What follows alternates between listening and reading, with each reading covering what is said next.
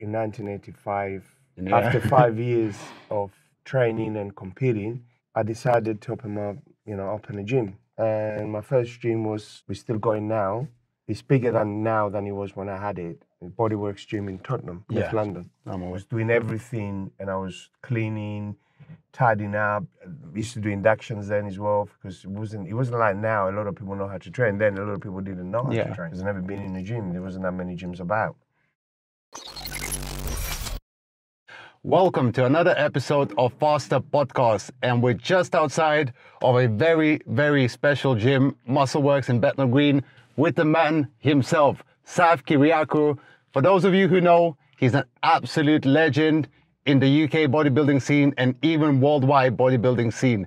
Any bodybuilder that comes to this country has to come and check in with the Godfather. That's why if you go to his gym, there's posters everywhere of the most famous and legendary bodybuilders in the world. So I'm going to start off with a little introduction from yourself, sir. And again, thank you so much for doing this. So how did you get into bodybuilding? Let's start with that. In reality, I grew up in Cyprus, and I came in this country when I was 14 years old. And I was born in 1960. So during the 60s, there was quite a few movies that were made with Steve Reeves, which was a legendary bodybuilder, American bodybuilder of the 40s, 50s, and Reg Park, which they made the Hercules movies in. Mainly they were done in Italy, okay? And they were dubbed and everything. So as a child growing up in Cyprus, we had one cinema in the village. We had no television yet. So the only time that when the movies came to be played in the middle 60s, late 60s, 67, 68, those movies were, a big influence in my thinking and my way of looking at things. So from that minute onwards, I wanted to become a bodybuilder, to build my body. But fortunately, growing up in Cyprus, there was no any gyms, there was no bodybuilding about. Plus also we didn't have the time. So in 74, during the war, when I escaped Cyprus and I came here by myself, and then I went to school. I was working in a shop after school. There was a guy across the road from the gym that trained. So I kept saying, I'm going to go and train, but I didn't get the chance due to my way my life was, because I had to fend for myself. I had to work, go to school, do my A-levels. So I didn't actually start training till I was 20. So quite late, wow. Yeah, or actually 1980 I started training. The gym scene in England, London at the time was still very poor. So I started training in a sort of home gym that was given to a friend of mine to run with few people training. And that's when it started. By 1982, I started competing. The first competition I did was the NABA Southeast novice competition, which I placed 4th or 5th. Then I did the original Stars of Tomorrow, which at the time it was called EFBB, then it became UK BFF, which it became a big competition, the Stars of Tomorrow. It was just mainly for people that have never really competed and done well in any, didn't get third. And then I got second in the middleweight class. I didn't compete for 3-4 years, and then and then I moved to UK BFF. I did the Southeast in 91, middleweight, I got second. Then in 92, I won the show. And I remember that show was quite tough, but I didn't even get one comparison I'm not boasting. I mean, it was. So they just called you out straight for the first place. Yeah, and I didn't call for any comparisons. And I thought to myself, oh my God, I'm not going to place, you know? Yeah, because it's either last or And you it was first at the when time. that happens. It was at the time as well. The show used to be split in two. So you had the morning show and then you had the evening show, which at the time they had a lot of pausing. Yeah. Okay.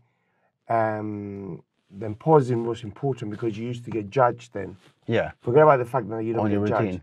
So you had to have your music, everything was done. So I'd done my music, choreography, everything. And it worked out really good. Then I competed maybe for another, done the British. Something happened in 96, 97 in one of the competitions.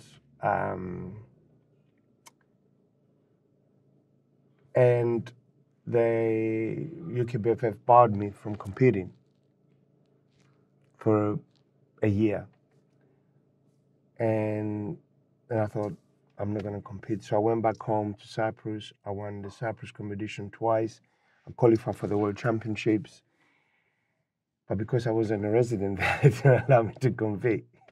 But that's another story. And I have to go back in time a little bit because in 1985, I opened my first gym. That would have been my next question. Yeah. After 5 years of training and competing, I decided to open a gym with all the savings I saved. I was lucky. I had a good bank manager. I had a friend of mine that used to buy and sell second-hand equipment. That helped me a lot. And then that's when it started. And my first gym we're still going now. It's bigger now than it was when I had it. The Bodyworks Gym in Tottenham, North London. I'm aware, yeah. I had that for about 3 years. Then I sold it. I thought I'm going to go into other business because I sort of felt that I burned out from working too many hours. I used to do everything. Wow. Just me and my wife, we used to do everything. No, I didn't employ anybody else. And that's what I think not many people realize, that you're still present at the gym pretty much every day, and you run a very tight ship. And of course, dealing with so many people here with, lots of testosterone pumping in the air, I guess it's not an easy job. Yeah, but I learned because of my experience how to deal with situations and how to calm people down if there's a bit of a misunderstanding. Yeah. So, and people, because they know that if I don't behave, I'm not going to allow them to come back into the gym. They have sort of respect me, so that helps to control the situation. And they know that even if I'm not here, they'll be answerable to me. Of course. Especially now with cameras, it's easy to see what happened or what didn't happen. Yeah. You know? So that helps a lot. But the fact is that I was doing everything, and I was cleaning, tidying up. We used to do inductions then as well, because it wasn't like now. A lot of people know how to train. Then a lot of people didn't know how to train because they've never been in a gym. There wasn't that many gyms about. I decided to sell the gym, but I did something else for 6 months. And then I went back to the gym business. And then when I opened Muscleworks, when I came back, originally it was in Bethnal Green, but Bethnal Green Road, in a smaller premises, which I still have now. Yeah, I still remember that gym, yeah. And then I moved to the other, just off Bethnal Green Road. They were there for 30 years, and then we moved here. We've been here about 5 years to the new premises. And I did that. I didn't really want to move from the old gym, but I needed more space. And also I couldn't change the hours because it was in a street that had houses, and they wouldn't allow me to open 24 hours. Yeah. So I found these premises here, which is still Bethnal Green. And because where it's situated, it's easier to get the license, which I did, to open 24/7. And that's how, we are here now. That's such an incredible story. And obviously you lived a very interesting life so far with so many accolades and achievements. But I actually want to go back right to the beginning, because I myself am an immigrant, but when I came here when I was 13 years old, I was blessed to come with family. And you said you arrived in London on your own. What pushed you to then go to this route to be so unique at the time? I guess you said you've been training, you've been working hard. Yeah, the thing is, when I started, I was working before school, after school. I tried, you know, I wanted to be educated because I was an embedded thing in my head, which is done back home. We look up, sort of, we're brainwashed to think that the only way to get out of poverty or being in a bad situation is education, you know. So, but the problem I had was because I wasn't here illegally, but I wasn't really here. I wasn't a British citizen, so I couldn't. When I did my A-levels, I wanted to go to university, but I couldn't because I couldn't afford to. I had to pay for the university one thing, which I couldn't afford to, and I had to fend for myself as well. You know, no family to help you. It wasn't easy. So I'm going to make you laugh in a minute, okay? So that desire to study and go university and get a degree or something pushed me to the fact that, please, I don't want anybody laughing about this, but I'm doing a history degree now at Open University. I've been doing it for about 6 months now. Wow. So I still have that desire for knowledge. And when you have a dream about something, you know, my dream is to become a bodybuilder, to achieve whatever I could achieve. When I realized genetically it wasn't enough for me to become a big champion or a great champion because I didn't have the genetics, and because I understood how the body works, how, you know, I knew, you know, business and being in the gym was my next thing, but I still had that inner desire to get a degree in something, not for boasting reasons, but for personal satisfaction, you know? And that's why I'm doing it now, which is hard because I haven't got a lot of time, and you need time to study, to write your essays, to do all that. The good thing, I suppose, is doing it now is my English is a lot better than it would have been then. Because when I came here, I couldn't speak English. I had to do a lot of special English classes at school. Yeah. I had to miss a lot of other lessons for that. So it was a bit, but I still managed to get some A-levels to help me, hopefully, in life. Yeah. And knowledge, sometimes people don't realize, is a big thing, because you don't know when that, you know, the expression knowledge is power, and, you know, it's not power, but you know what I mean. Yeah. The problem you have is that people don't realize that sometimes certain knowledge about anything could help you at one point or other of your life. And with me was the fact that when I was going to open my first gym, I had some money saved up, but I needed to borrow money. Well, in the 80s, it wasn't like it is now that everything is computerized. Then you sat down with the bank manager and you spoke to them. They questioned you. You created a rapport. Maybe he liked you, maybe he didn't. And then that decision was up to the bank manager if you're going to get the loan or not. And the lucky thing I had was, regarding what we said about knowledge, is that he was, from his name, this bank manager, okay, I realized that his name was of Armenian background, okay?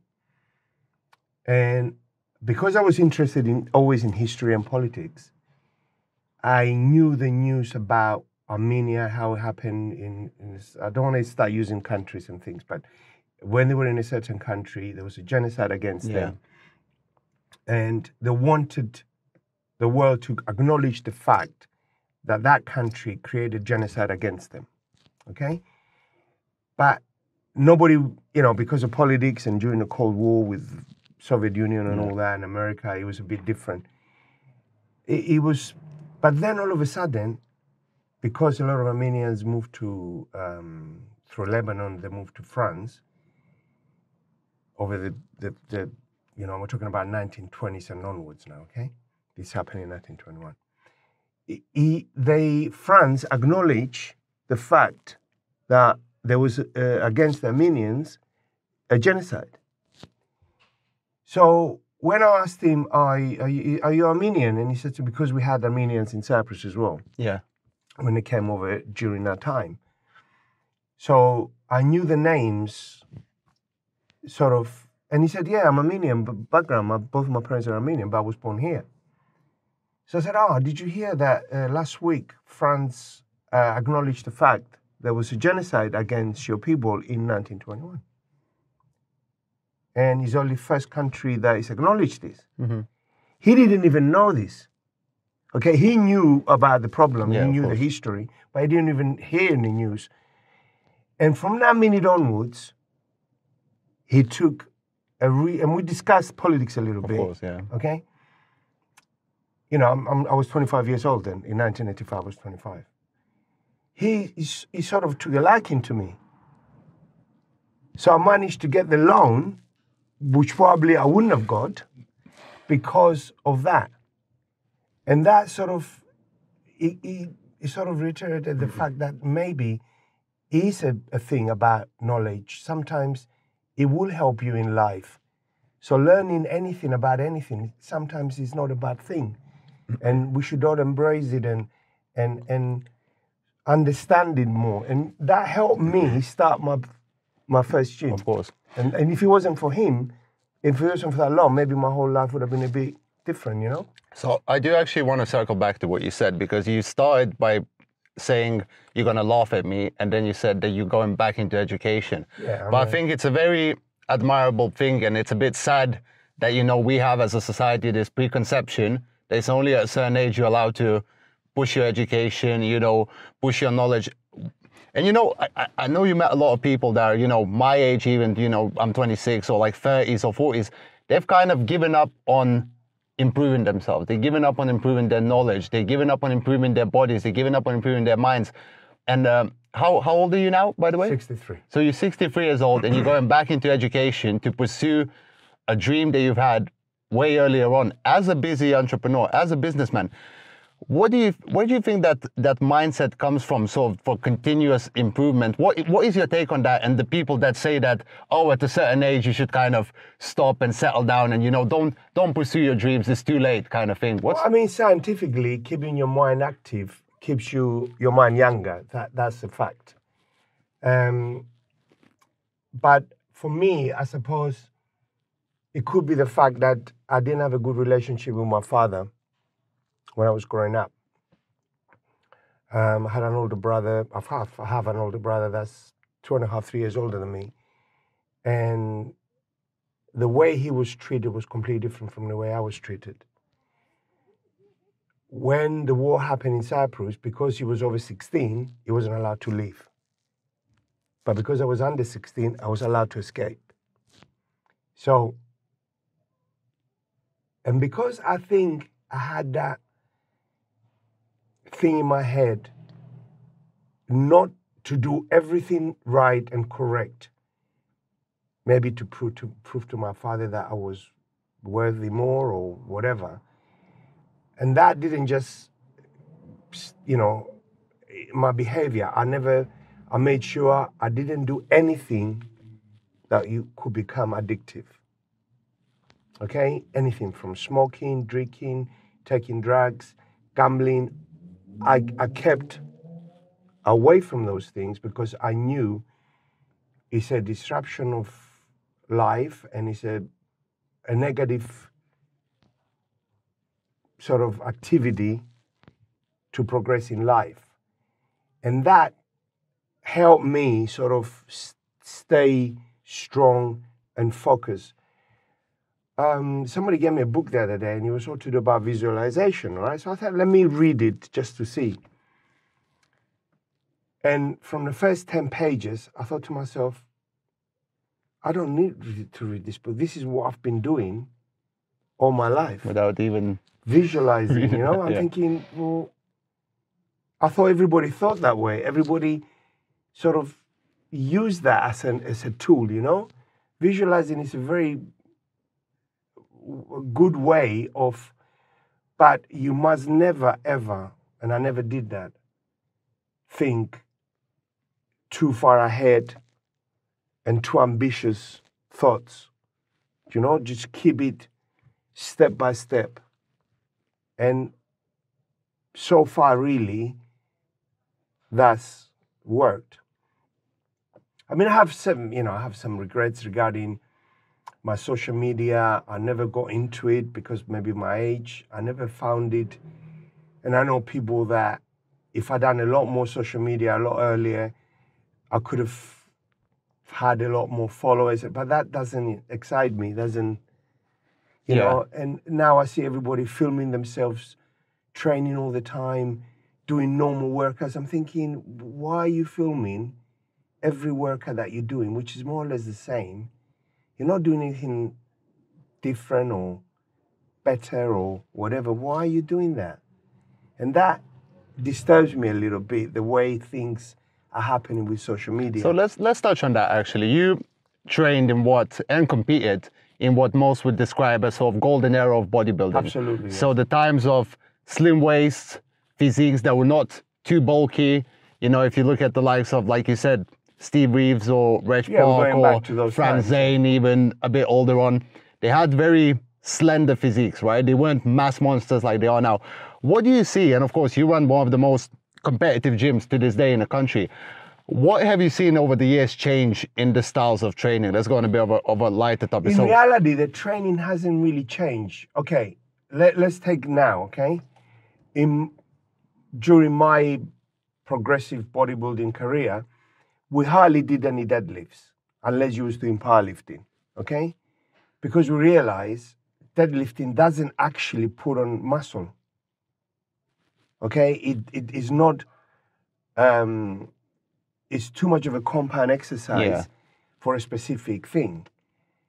And you didn't find that many people doing deadlifts, for example. Mm-hmm.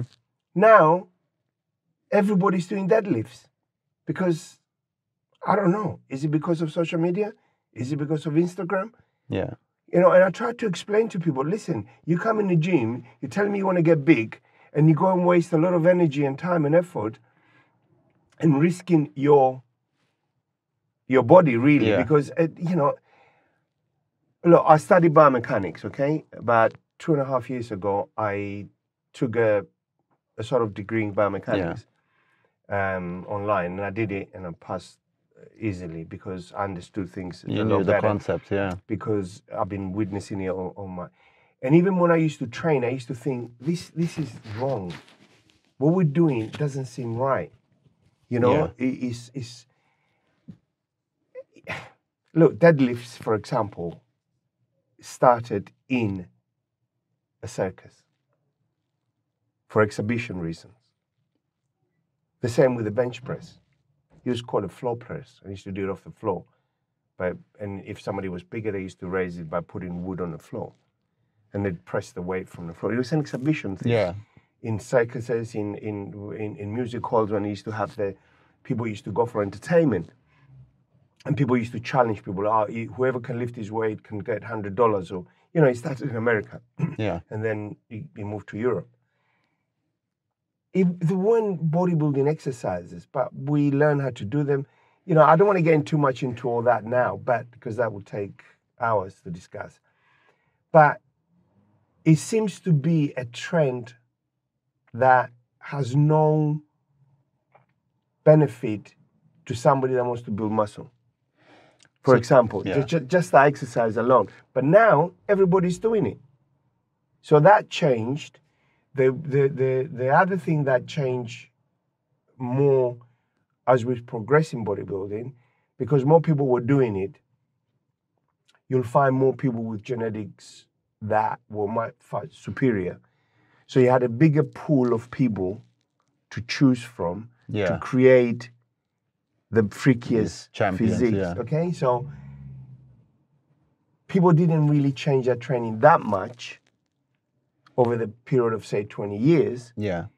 But what changed is that more people were doing it. Yeah. So instead of only getting one person from Austria, Arnold, for example, and another person from America or from Cuba, Sergio Oliva, for example, Oh, great physique. you'll have, well, to me, Sergio Oliva had the best physique on the planet. Incredibly aesthetic. Even, yeah, it was Cannot complete. try. It was complete. Anyway, so because you had more people, then you'll have more freakiest physique coming up. Yeah. Because end of the day, it does come down to genetics. Who is going to be a champion or who is going to be just a good competitor, you know? And that's what changed things up to a point. Then I would say chemicals came in a bit more. People were less scared to use more because I think they were using that amount and they improved some. You took a bit, take more, then, you know, and that helped. But that brought the bodybuilding as we knew it to a bit of a stagnate. It stagnated to a point that people didn't look at it as, oh my God, look at that physique. People that are more into bodybuilding, for example, they'll look at it and say, oh, it's full of steroids, it's full of chemicals. And you don't want, when somebody looks at a physique, you don't want that first thought to be about steroids that are coming into somebody's head. And that's what was happening. Yeah. And then bodybuilding started changing a little bit. And because of social media, we had all these other classes in competition coming up, which created a much more population training to improve their bodies and you know, build muscle, whatever. But now they realize that look, that freakier look, doesn't appeal to the general public. Yeah. Which it doesn't. You know, imagine, say, your mum or your grandmother looking at that physique on the cover of a magazine saying, oh, look, this is ugly. Yeah. Am I wrong? That's what happens. Yeah. But it's better when your grandmother looks at a body on the cover and he says, oh, it's got a nice physique, because it doesn't look. And that helps the sport, actually. Yeah. And that helps more people to do it. And it helps the whole business of bodybuilding to improve. You mentioned something that I personally have been having a bit of a problem with lately, which is drug use and how it's being addressed right now. Because I know that back in the day, even the biggest IFBB pros that were running the most stuff, they were very, let's just say, they weren't as open about the use. Either they were saying that they were lying, that they're not taking it, or they were sort of avoiding the questions. Whereas now, I think it's almost becoming a popular thing. I don't know if you noticed on social media and in all these YouTube videos of guys, you know, 19 years old, 20 years old, you know, 25 years old, basically saying how great steroids are, how amazing it is for them to run tren, which is obviously one of the more dangerous compounds. Well, you know what they call it? You know what they call it in America? They used to call it the trenbolone. Organ wrecker. Organ wrecker. Imagine. And meaning damaging, you know, they use the word wreck as in smashing your car up, for example. Yeah. And that's what it was. Yeah. Because it is that damaging. And it doesn't just do that, it does other things as well. You know, with your libido and other things. So I see prolactin levels, you know, it is a problem. But I think because you have a group now that's still not a very large group that still want to be freaky looking, mass monsters. Yeah. You know, but I think the other group of people that they look at the physique as more of a display of a much more acceptable look is a bit more in the scene. That's why you have the classic physique. You have, you know, we didn't have classic physique then. Then, you know, somebody saw my pictures on the wall. He said, oh, you must have won a lot of classic physique. Just look at your vacuum, how good it is. Yeah. He said, in my day, there wasn't such a thing. It was just bodybuilding and nothing else. Nothing else. You know, you either, you know.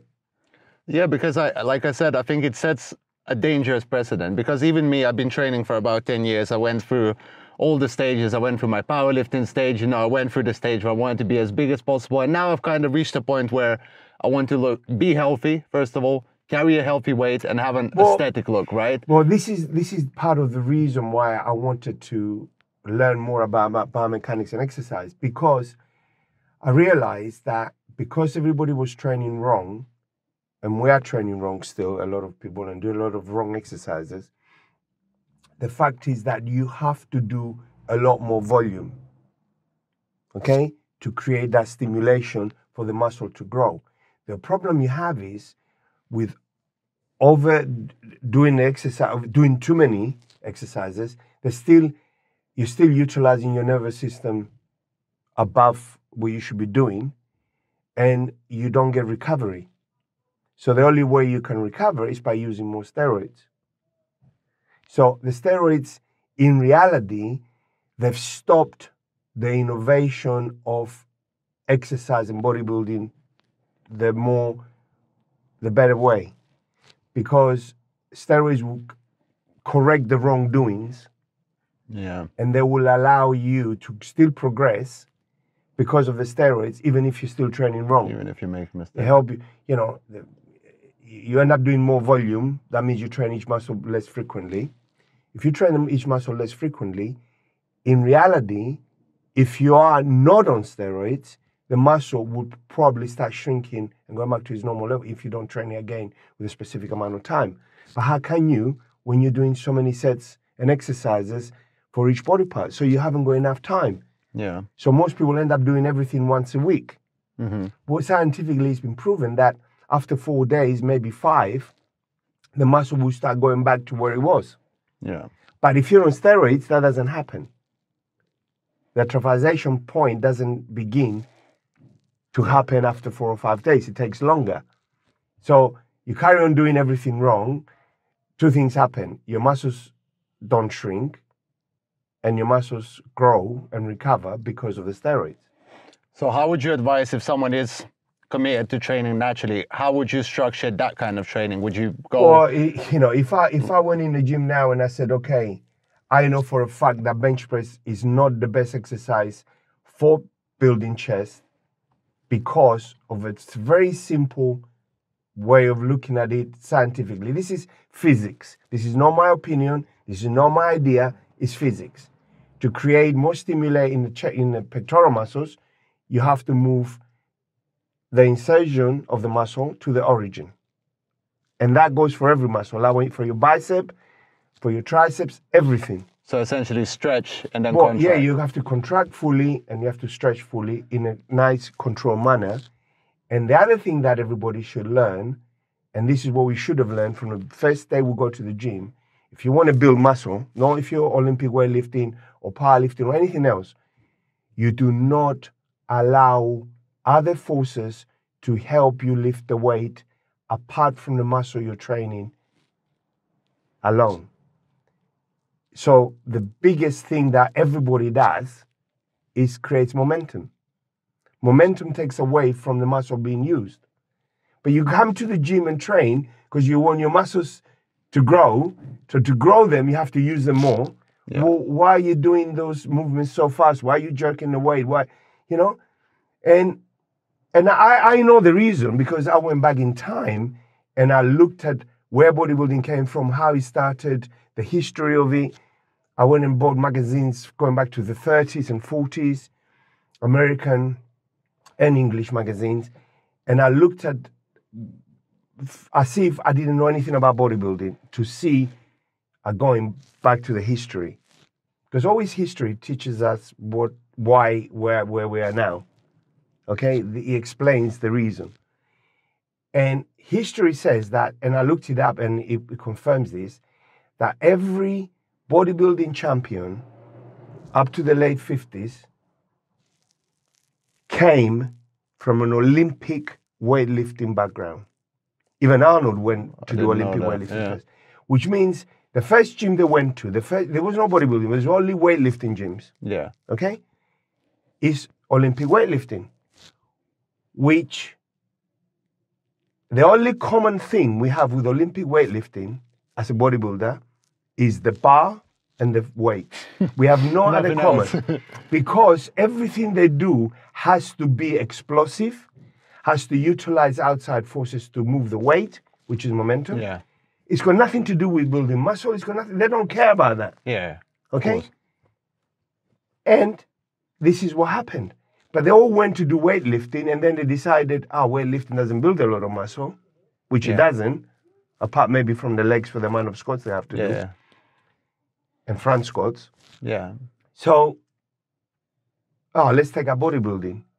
So when they started performing the so-called bodybuilding exercise, which they assume are bodybuilding exercises anyway, but they were better exercise to build muscle, they were still performed in an explosive manner. Yeah. And that's why we do what we do now, because that's what we've been taught. That's what we've been shown, because nobody really understood or sat down and analyzed our sport. Even when you watch Arnold train today, you see him moving the weights on a machine or free weights, in a fast momentum way, using. Yeah, he's quite known for that. Okay, that style of training. You know, imagine, you know, when people say about Arnold done a lot for bodybuilding, actually, and no disrespect to Arnold, okay, it's not his fault. He made bodybuilding worse by doing and promoting, even his book today. I've got his book, it was given to me. I probably got 4 Arnold's bodybuilding encyclopedia, whatever it's called, okay? People give it to me as present over the years. When you read a lot of stuff there, it's not correct. But people today, they still read that. Yeah. I don't want to insult Arnold, so I apologize to Arnold. He's not, you know. But that's what, and we carry on doing those wrong things. It's not, and as I said again, this is not my opinion. It's all to do with physics, and physics is to do with angles and direction of resistance, okay? Which is there. We know on every body part, on our bodies, which way the muscle fibers go. Yeah. We have different types of muscle fibers. Where the insertion is, where the origin is. We know that. We can see it. We can go on a computer now and look at the muscles. You know, we can see, you know, the most complicated muscle on the body, you know, before chest is your traps. You have the muscle fibers going that way, and at the top, you have them going that way at the bottom. And for each side, you need slightly different exercise to train it. The rear delts, you know, a lot of the machines that are done, they're done wrong because they assume that's what people want. The people that make the machines are not making them as correctly as possible. They started doing it, but it's not what it should be. And that's what, because if you get that right, then going back to the steroid situation and to the chemicals, if people are progressing easier and better, they will not rely on the steroids to help them progress. Yeah. And this is why I feel so passionate about it, really. And I try to teach people, but it's not easy. You know, sometimes it's easier to change somebody's religion than it is to change the way they train. Yeah. There's one thing I think that makes your gym unique, especially in this day and age where there's gyms around every corner. And I think that's what keeps it back, and it's the atmosphere. And only in one other episode of a podcast you did, you spoke about what I would call the first ever influencer marketing example that I've heard about in the gyms, where you said you would let professional bodybuilders train at your gym for free who compete in not professional, to draw people in. And originally I actually paid a professional bodybuilder. His name was Brian Buchanan. When I first opened Bodyworks Gym in Tottenham in '85, I actually offered him to come and train, and I pay him. And the only thing he said, he didn't even ask me, he's such a lovely guy. He didn't even ask me how much. He just said, I'll have to come first and have a look if I like the gym. Yeah. Okay? And he came and he liked the gym, so he stayed, and then we became friends. But what I used to do, if somebody competed and won his competition, anything from novice to juniors to seniors to anything, I would give him a free membership. And that's what I did. That's very, you know, that's very interesting. Because I wanted to create that atmosphere that the original Gold's Gym had in Venice. I'm talking about the original one, the one that Pumping Iron was filmed. Yeah, the one that wasn't next to the beach like it is now. It was a bit further out. It was smaller, you know. And when I first made Bodyworks, this is what I did it on that black equipment. Everything looked the same. I even imported flat weights for the dumbbells because then you couldn't get them anywhere. You know, the weights like the normal 5 kilos, 2.5s. With the plates rather than the one cast iron. Well, yeah. Or no, before you used to get all the weights you used to get in this country were they had a shape to them and they had a name and and they used to be quite thick. But if you're going to have a 100, 120, 130 pound dumbbell, it was too long, it was too big. But when you use the 5 pound weight, 5 kilo weights, which was 10 pounds, they were flatter. So you could put double the amount and it was still the size won't be that big. And I think it's that attention to detail, right, that makes the gym so unique. I imported them and I tried to get the best deal. I said, don't paint them, I'll paint them myself. And I remember me and my wife just painting them, yeah. It's actually a thing that I've noticed. That I came here to train with my brother, and I'm not even joking, I'm not putting this on for a podcast. One of the machines has a plate on it that says made in West Germany.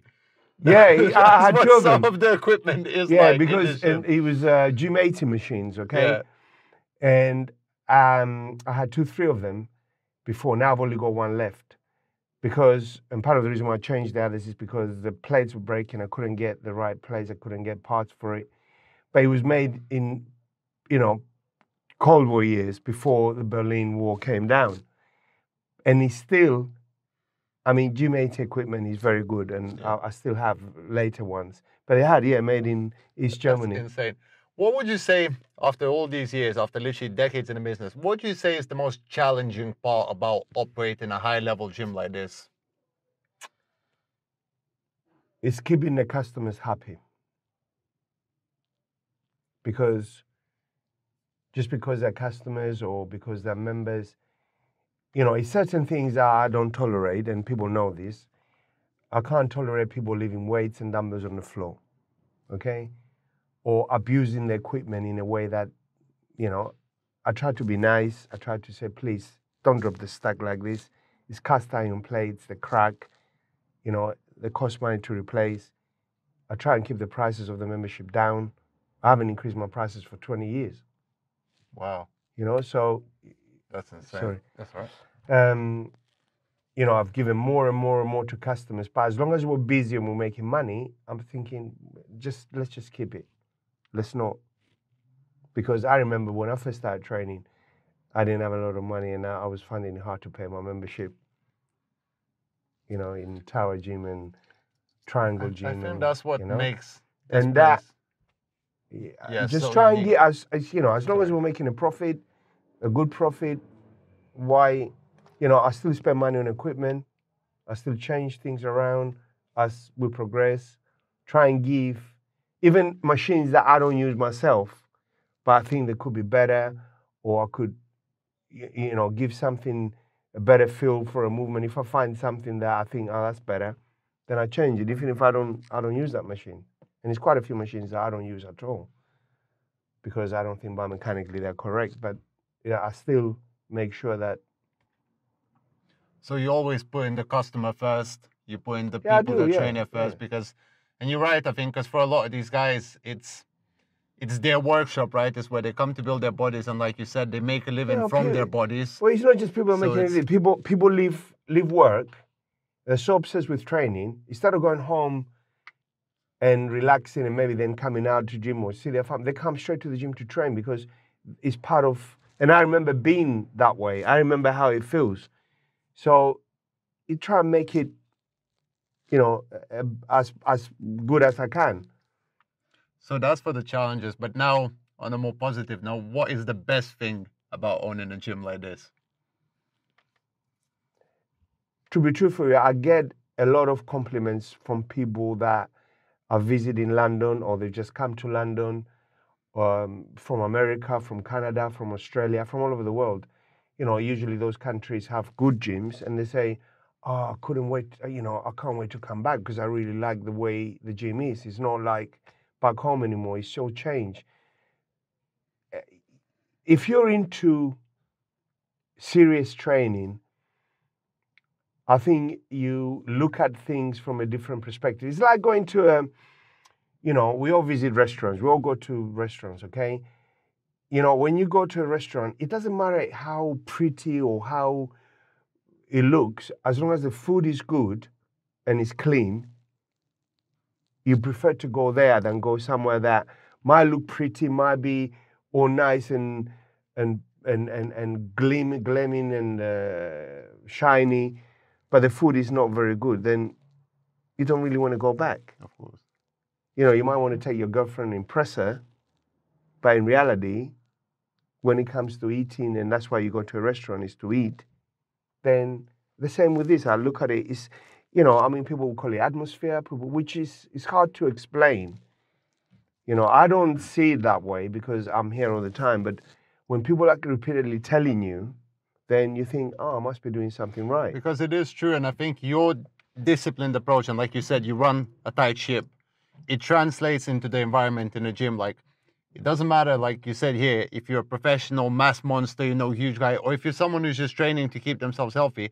I see that everyone here treats each other with respect. Yes, and if I find people don't do that, then I'd so get them to let's leave. talk about it. I've heard you, even myself, when I was training here, I heard you get on a intercom, on a speaker, and announce to everyone that's saying, my name is not an idiot, my name is Sav, and if you don't put the weights back, you're treating me like an idiot. So how do you keep that discipline in here? Of course, there's a lot of guys here that are scary, massive guys. How do you deal with that conflict resolution if someone is being disrespectful? Because like you said, you have people skills. When you're applying from alone, you use your people skills. It's almost like politics in its most raw form. No, I want people to, first of all, what you see is what you get. I want people to realize that upsets me. That, and because people know that I am right in what I'm saying. I'm not asking for something that doesn't make sense, that's beyond the understanding of somebody, or I'm doing it for reasons of whatever, you know? I'm doing it in reality, most of the time, it's for their own safety as well. Of course. And also, if you're looking for a dumbbell and you can't find it because it's not been put on a rag and it's everywhere, who loses out? The people that are training lose out. So you always find exceptions. So you find out of 100 people, 5 people that really have no understanding of that. They spoil it for everybody else. So when I'm having a go and sometimes I swear, is the people that are guilty, they know who they are. Yeah. The people that are innocent, they know they haven't done anything wrong. They don't worry about it.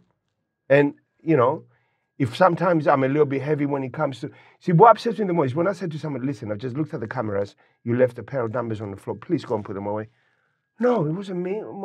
I didn't lying to your face. I said, listen, and then I get angry. Yeah, of course. Because, you know, and I say, well, I could lie, you could lie, everybody could lie, but the thing is, my eyes cannot lie. Yeah. What I've just witnessed,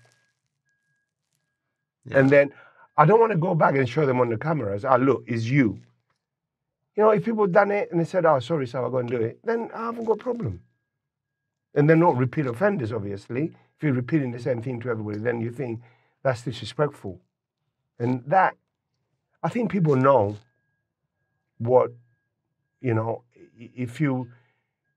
if I was doing something for no reason, just because it's my gym, I do what I want, you know?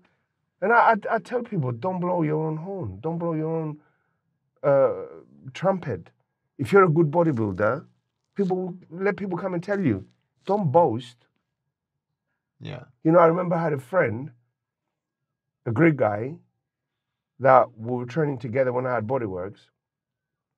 I don't want to mention names or anything. And he was a Greek guy, okay? And I remember him, I walked on stage like a Greek god. I said, you don't say that. If people tell you you look like a Greek god, then say thank you. It's a compliment. But don't say, I walked on stage like a Greek god because you won the competition. You know, that doesn't sound good. People laugh behind your back. And then 10 years after that, he came and thanked me for trying to put him right. And then it took him 10 years to realize his behavior was no good. But... So you sound like a man with serious but fair principles, right? You mentioned respect, you mentioned humility, you mentioned not boasting until you sort of deserve the crown and things like that. What are some... I mean, I'll tell you the truth. When you were saying Sav the legend and all that, I feel embarrassed when you're saying all that. when you started your thing. It embarrasses me. I'm not, But do you I'm not think, saying but do you not think you're. that's not fair? Yeah, it's fair, but I still feel embarrassed, which is, Yeah. I can't help the way I feel. I'm not Well, of saying course. what you said was wrong. Yeah. You didn't do anything wrong. You didn't say anything wrong. I'm just telling you how I feel. I feel a bit embarrassed, and that's the way I am. That's interesting. But what I was going to ask is that day to day, are there some things that you've been doing ever since you started lifting or you do now that help you? So I know you mentioned visualization. Yeah. You're always visualizing the next step. Do you do anything else every day, like part of your daily routine that helps you stay in such a shape, help mentally, physically, and spiritually, I would even say? I mean, people's going about meditation and this and that, okay? To me, my meditation time is the time I'm training. When I'm training, to me, I don't care if it's music on. I'd rather not have any music, but that's besides the point. I had my best workouts really during COVID when I was training when the gym was shut, and I would just come and train by myself, like with no music, no, all I wanted to hear was the noise of the machine or the weights or my breathing. That is, to me, that's meditation. That helps me. And I do.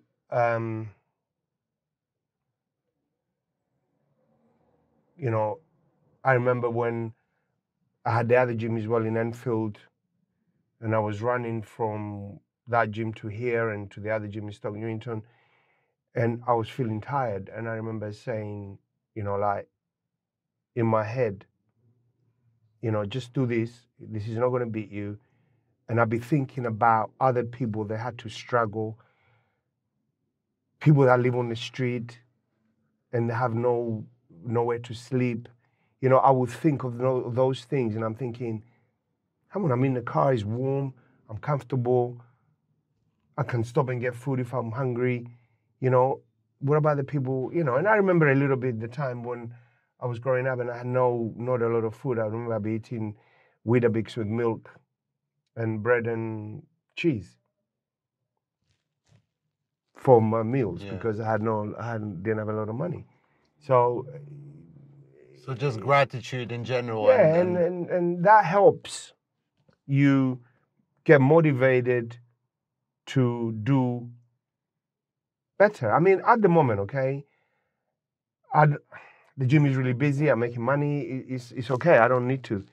But the fact that I could maybe get next door building to add another 8,000 square feet to the gym and make the gym even better, to me, it's as exciting as going into a toy shop as a little boy and buy a little Matchbox car. To me, it's as exciting as that. There's always the next goal. Yeah, There's always and something to strive towards. It's not nothing to do with money. It's quite expensive deal. I might at the end make less money than I'm making now by doing that, but I'm not looking at it that way. I'm looking at the fact that I will make the gym better and come near it because I still don't have the gym of my dreams. Because I think I will never be able to have it. Because if I have something better, I'm going to look for something better because that's the way I am. It's not. It's maybe it's hard to explain. I'm not sure, but no, that makes total sense to me. You're always striving for like the next goal. Yeah, and it's nothing to do with financial. I didn't. I had money to do some business, and I could have done another gym, but it wouldn't have been a challenge as much. So I went and did some other business that I've never done before, and it was a bigger challenge. Yeah. Which I've never done, that business, but I did it just because I wanted to be challenged, mentally in a way, not physically as such, but mentally. That makes total sense. So having, again, been in the gym business for such a long time, one thing I see a lot is people scared to sign up to a gym. They're scared to go to the gym. They think it's intimidating. They think it's not a friendly environment because they've never been to the gym. So the only things they see is, like you said, these guys in the posters that look like they could eat a human being alive. But we both know that they're normally the nicer guys. So what would you say to someone who's too afraid to take that first step, and start that healthier lifestyle? Well, the first thing I would say is that you should try and understand one thing, that those people did not go to the gym looking that way. Everybody started from ground zero, from nowhere, from nothing. Yes, obviously, genetically, some people look better than others even when they start. But, and also the people that you meet in the gym, because they've all started or they've all done what you're doing, they understand. And it's much easier. I mean, we don't have the problem here because, because most of the people, well, 99.9% of the people that come here, they've already trained somewhere else or they know what to train. But I remember when I first had the business, when sort of bodybuilding and gyms of, in the 80s and early 90s, it wasn't as it is now. And I remember when I had time, I would say to him, don't worry, when you come in, I'll come with you and I'll train with you. I'll help you out when I wasn't as busy or whatever. And I knew somebody had a bit of a problem and he was a bit shy or whatever. I said, don't worry, I'll come and train with you. Wow. And I would train with them, so-called training, just to make them feel comfortable because I needed the business. And I knew how they were feeling and it wasn't a nice feeling. And that will help. And, that did help. Now we don't have that because everybody that comes to Muscleworks, they know what it's all about. We still get it. People that are still training or coming from other gyms, they still feel a bit intimidated. So I make sure that when I'm at the desk and my staff, I make sure that they get them in and speak to them a bit more, explain to them a bit more, show them a bit more to feel them more comfortable. So it will make it easier for them. And we're a business, and it's one thing I've got to say is, okay, I'll tell my staff, as long as the other person is not rude with you, it doesn't have to be polite to you. As long as it's not impolite. Do you understand? It doesn't have to be, as long as it's not rude, if it doesn't say please or thank you, because I had staff that got upset that the person is not saying please or thank you. I said, you have to understand, not everybody has the same upbringing as you. As long as, if they're rude to you though, you're allowed to be rude back. Yeah. But if they're not rude to you, just because they haven't been polite, it doesn't mean they're rude just because they're not polite. As long as they're not rude, then you still say please, you still say thank you. If they don't want to say that to you, then don't say that to you. But what happens is, those people, once you do it few times, they learn to be please and thank you and goodbye. I got people walking in, they can't even say hello. They look down. So those people, I try to make them feel more welcome. I try to learn their names. I try to say, hello, John, all right, are you all right today? Or when they're leaving, to try and make them feel, because sometimes people are shy. They're introverts, they don't, not everybody's the same. They don't want to be rude, I think. It's just they're too shy to look at you in the eyes, to feel a bit intimate. I don't know. But then if you do things right and change things overall with most people, it's not going to happen with everybody. It helps the whole environment, That's interesting that you mentioned sort of looking at it from their perspective and not judging them straight away and saying this person is rude. There's one question I wanted to ask you. You obviously lived a life full of different achievements, different adventures. What advice would you give to your 20-year-old self if you could sit him down in this car right now and just have a conversation? What advice would you give him having lived this life so far? Get as much education as you can get. Even if you're doing personal training, try and learn more. Anything that you're doing, you don't have to go school or university or whatever to learn. And learning now is much easier. You can Google things out. You can find things out as they are in real life. We didn't have that. If you wanted to learn something more, you had to go to a library or whatever, or find the right book to read. Now it's so much easier to learn about things. We should all know more, about everything, even about politics. Somebody was complaining the other day about politicians. And I said, well, have you ever voted? He said, no, I will never vote. I said, well, you have the right to vote, That's why we live in a democracy, which is a Greek word, which means the people hold the power. If you don't vote, you can't open your mouth and say anything about politics or about politicians. This is how you do it. And then he turned around and said to me, yeah, you're right. You know, because it's simple. We know. Not everything is perfect, no politician, but at least and learning more will help everything. It'll help you bring your own children up. You know, that's why there's a lot of dysfunctional society in a lot of areas, because it's parents that are not good enough to be parents. They have children because they've been brought up a bit wrong. The children they bring up are wrong, and then it carries on. But we still have our own, especially at 20 years old, we know what's right and what's wrong. We can learn and understand things in a better way instead of sitting at home smoking a spliff and chilling out. You can do those things in a different way. You know, I don't want to chastise anybody because they smoke marijuana or whatever, but, you know, if you look at science, it's a demotivating product. You know, it demotivates you from doing something else. So how do you expect to get motivated to do anything when you're taking something that demotivates you? And that's why I never ever wanted to do, and will never do. And finally, one thing I'd love to end on, and we're reaching that time now, is you spoke about the new gym and expanding it, perhaps. Where do you see yourself in 10 years' time? Because you seem like a man that's on a forward trajectory. You don't stop growing. You gain an education.